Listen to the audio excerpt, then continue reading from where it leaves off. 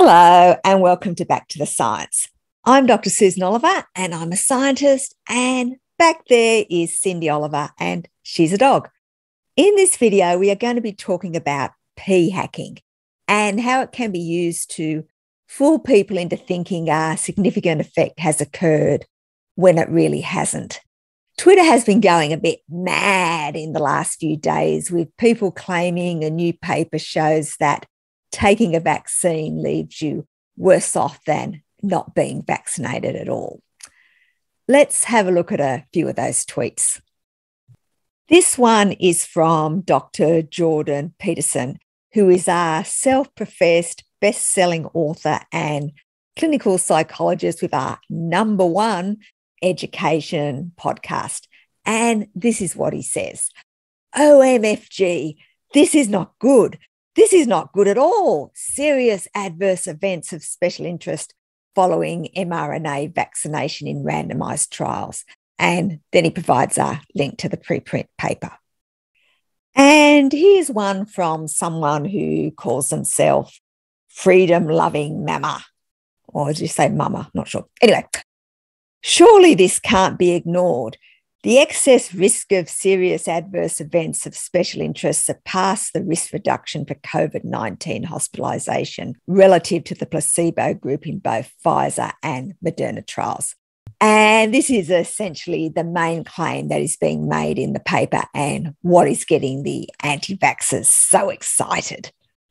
And unsurprisingly, a number of anti-vaxxers have taken this further and made claims that even the paper doesn't say, like this one. A new paper by BMJ editor Dr. Peter Doshi has analysed data from Pfizer and Moderna COVID vaccine trials and found that the vaccines are more likely to put you in hospital than keep you out. And here's one more from a guy who calls himself the expert. Pro-vaxxers, check this out and then send me the predictable response. It's not even peer-reviewed, bro. Serious adverse events of special interest following mRNA vaccination in randomized trials shows that risk increase surpasses risk reduction. Now, the fact that this paper isn't peer-reviewed is actually the least of its problems. It's basically just a rubbish paper that uses a technique known as p-hacking, followed by some apples to oranges comparisons. So what is p-hacking? This paper here, which was published in PLOS Biology, explains what p-hacking is. Essentially, p-hacking occurs when researchers collect or select data or statistical analyses until non-significant results become significant. In other words, if their original analysis doesn't show any statistically significant difference between the data, they keep analysing different subsets until they find something that is significant. And if you do this enough times, you will always find some significant difference by chance. So how has p-hacking been used in the paper that is being tweeted? Let's have a look at the paper. So this is the paper here. And at the time I took this screenshot, it had been downloaded 43,641 times. And there were 293,544 abstract views, which is quite a lot. Now, to be fair to the authors, they are quite open in what they've done in this paper. The problem is what they've done makes no sense and is not a valid way to assess adverse events. So what did they do? They went to already published data on both the Pfizer and the Moderna trials. So the data they have used is essentially nothing that wasn't already in the public domain. However, they have done a rather strange new analysis. Instead of looking at all adverse events, they have come up with a list of what they call serious adverse events of special interest and just looked at these events and ignored the rest. So what did they include and what didn't they include? Let's have a look. Okay, this is a list of adverse events that they did include. And if you'd like to read them all, you can stop the video now, or alternatively, I will provide a link to the paper in the video's description so you can look at them at your leisure. This is the first page of the list of adverse events that they didn't include. And this is the second page of adverse events they didn't include. So they excluded a lot more adverse events than what they included. Now, it makes sense why they didn't include some of the adverse events that were in the second list, because it does include things like gunshot wounds and car accidents. However, that's not the majority of them, and there are quite a lot of anomalies between what is included and what isn't included. For instance, they included diarrhea, but they didn't include vomiting. They included arthritis, but they didn't include osteoarthritis, even though osteoarthritis is a form of arthritis. They included psychotic disorders, but didn't include bipolar disorder or just plain mental disorders. They included hyperglycemia, but not hypoglycemia. They included gastrointestinal hemorrhage, but not duodenal ulcer hemorrhage, even though duodenal ulcer hemorrhage would be included as a gastrointestinal hemorrhage. They included coronary artery disease, but didn't include arteriosclerosis, even though both of these are diseases of the arteries that tend to take years to develop. And I could go on, but I think you get the idea. But even with all this cherry picking of adverse events, they still weren't able to find a significant difference between people who got the vaccine and people who got the placebo. So they had to use another trick. So what they did was, instead of comparing the number of people in each group who had an adverse event, they instead looked at the total number of adverse events they had. For instance, if someone had diarrhea and abdominal pain, which often go hand in hand, that person would have been counted twice. And finally, when they did all this, they managed to find a statistically significant difference in what they call serious adverse events of special interest between those who were vaccinated and those who weren't. Although they could only reach statistical significance if they combined the data from Pfizer and Moderna.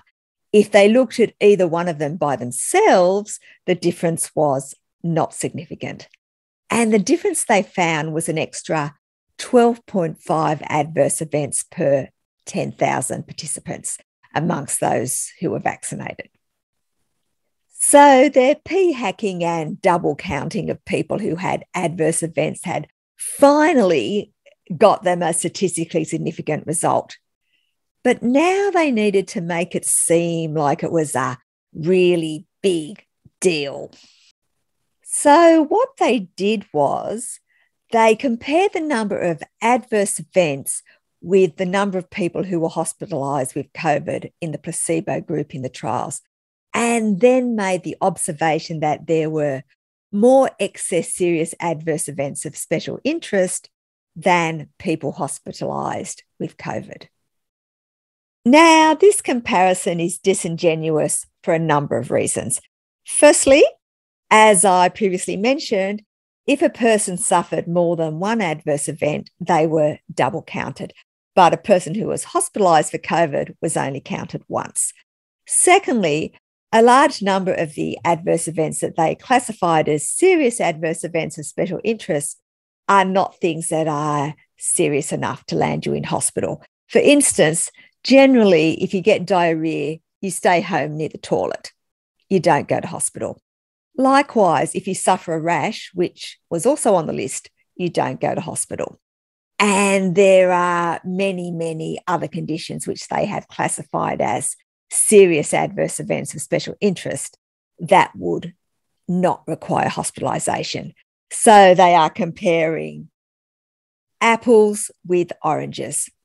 And I didn't actually have any apples and oranges. So just imagine that this green tennis ball is a Granny Smith apple and this orange ball is an orange. Finally, whereas everyone in the vaccine group was exposed to the vaccine at the time the trials were completed, the vast majority of people in the placebo group had not been exposed to COVID, as it was not a challenge trial. They relied on some people being naturally exposed as they went about their day-to-day activities.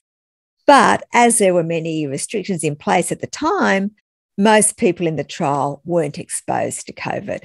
So the authors of the preprint are comparing adverse events from a large group of people with hospitalisation figures from a small group of people. Again, apples and oranges. Very big apples and very small oranges.